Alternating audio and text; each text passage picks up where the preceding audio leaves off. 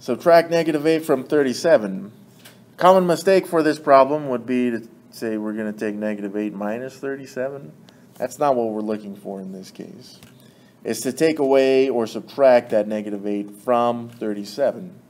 So in actuality, it's 37 subtract, and that right there is a negative 8. Now since we're subtracting a negative in this case, we're going to end up adding these two. And this would give us 45. So there's our answer. So just again, because this is a common mistake I see on these types of problems, some people just do 37 minus 8. Yeah, so be very careful on those, right? It was to subtract negative 8 from the 37.